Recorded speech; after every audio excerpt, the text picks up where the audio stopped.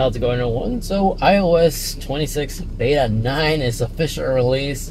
The reason why I'm laughing at Beta 9 is due to the fact we haven't had a Beta 9 since 2018. So it's quite incredible that Apple decided to, well, it's interesting that Apple decided there's need for a Beta 9. Typically at this point we should be seeing the RC variant, the release candidate, but unfortunately, well, it could be a pro and a con. We receive a Beta 9, which means we got more stabilization, not much like new features or anything like that that got truly integrated. So, along with this update, other devices that also received the Beta 9 update is iPadOS 26, macOS, tvOS, visionOS, and watchOS. The build numbers are on the side of the screen, but those products also receive the Beta 9 update as well. And of course, this is the developer beta that we are covering, but in the next few hours or maybe the next day, the public beta will be released to everybody else who's enrolled for the public beta updates, but will be basically the exact same thing for the developer beta that we are covering in today's video. So again, we are covering Apple CarPlay side of things, and the first new change I like to go ahead and go over can be actually located in your iPhone settings. You see, if you go into your iPhone settings and you go into General and then CarPlay, there's now a new highlight above the screen of instructions telling you how to enable wireless CarPlay by using your vehicle's voice prompt, virtual voice assistant. Before, this is how it used to look like, and now actually it has like a nice little blue highlight showing you exactly what button to press. Now, another thing I noticed is if you use the Apple Music app as an example, the animation on the side over here is actually more bouncier than ever before, which I thought was kind of interesting. But it still is the same similar liquid glass design as we've seen in the past. Nothing crazy out of the ordinary here. But something I have noticed is if you go into your Now track and you go into your like queue list, for some odd reason with Beta 9 you could have both autoplay and auto mix enabled. I'm gonna mess around with this and give you my feedback once we get the RC version, but not sure if that's a bug, but that kind of looks like a bug to me. It's just interesting I could have both of them enabled at the same time. Another thing I have noticed is when I'm screen recording using my iPhone, you know, using the camera on the paired iPhone on CarPlay, my head unit starts to lag. That's another weird thing that I just now noticed. Previously, I never had this laggy experience when I'm recording while CarPlay is enabled and navigating CarPlay, so just something I want to go ahead and highlight.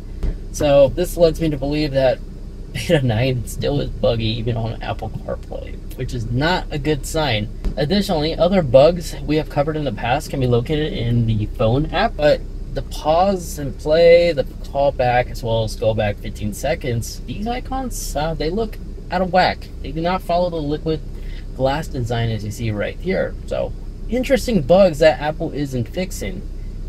Another interesting bug is widgets. So my car DIN screen is a double DIN. This is like the standard back in an early 2020s, I'll say.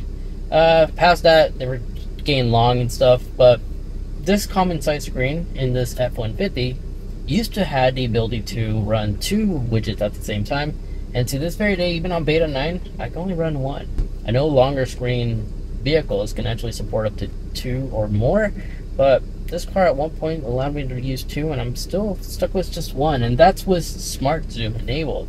And don't even get me started with YouTube. So a lot of articles and journalists discovered that in code on iOS 26, there's a potential chance that YouTube video streaming was coming to CarPlay. So long as the vehicle is in park, you were able to basically like cast your favorite YouTube videos, basically how to pick that one.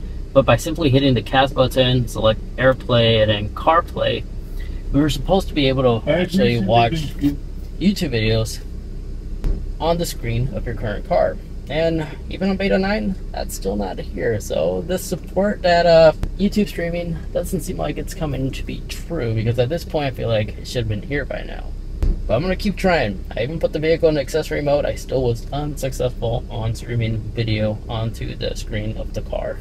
For your best method, if you like to stream video on YouTube on your vehicle screen, it's still recommended to use one of these like third-party adapters, which allows you to watch YouTube videos on your vehicle. Additionally, the liquid glass animations also got redesigned for other things, such as whenever you ask for like a scoreboard, what's the latest NBA score?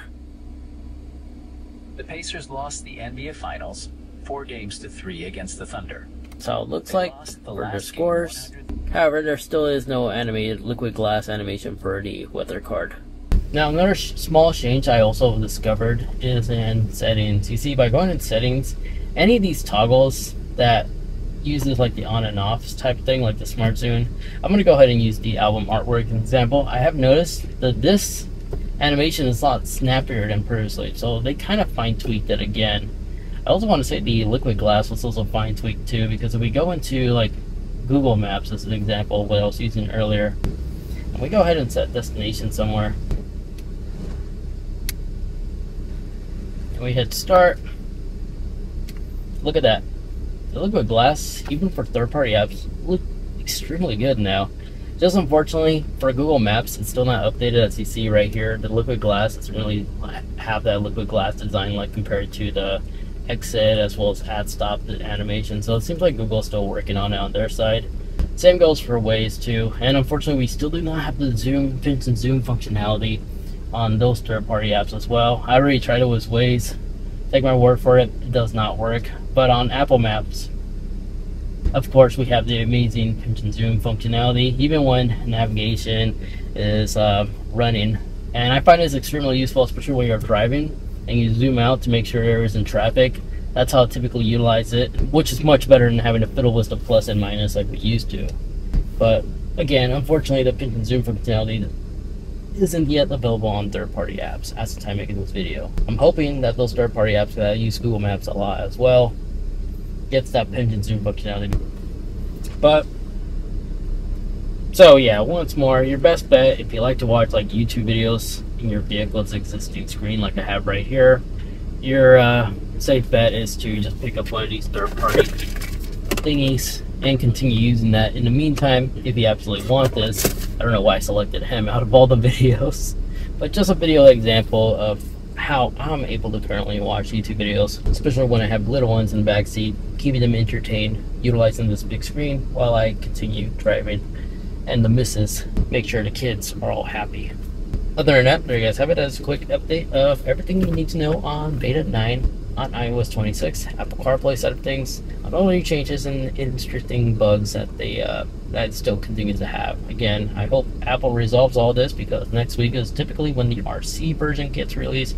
In other words, that's the official complete version that's coming out to the public for everybody else. In other words, it's no longer going to be a beta. And of course, on September 9th is typically when we're going to see the official release, when iOS 26 will be available for everybody else with the exact release date. Anyways, there we have it. Thank you so much for watching. If you wish to watch more, maybe you'd like to see the complete rundown on all new changes as well as settings that Apple integrated on this latest version of Apple CarPlay, I cover it all in rare detail in that video over there. Thank you so much for watching.